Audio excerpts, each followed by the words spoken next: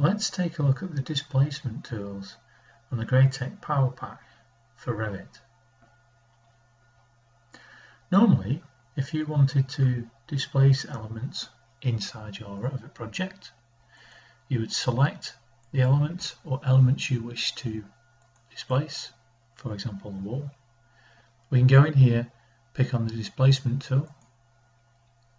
We can then move the path out. We can have the path lines in at the points where we need them to be, like so, and keep going around and exploding the actual view. Once you've exploded all the components out, you'll have now your displacement view. This can take a little while to do this. So we have got a tool on the Graitec PowerPack that will do this for you a little quicker. So here we have a model. If I go to the PowerPack tools, select on the 3D view here, we can do levels of displacement. So I'm just going to zoom out a little bit so you can see this, what happens.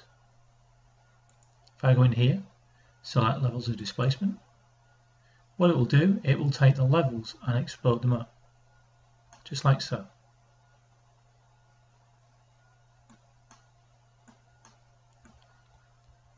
We can also go in here and explode a 3D view for each level. So what this does, brings this little dialog box on screen, and it allows me to choose a view which I want to go from. So for example, if I just take this default 3D view, what it's going to do now is create a view for every floor plan within inside the project.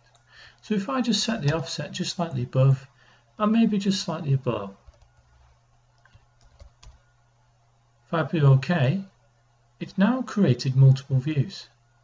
You're looking at level 2 here, which is showing the roof plan. But if I go into my project browser,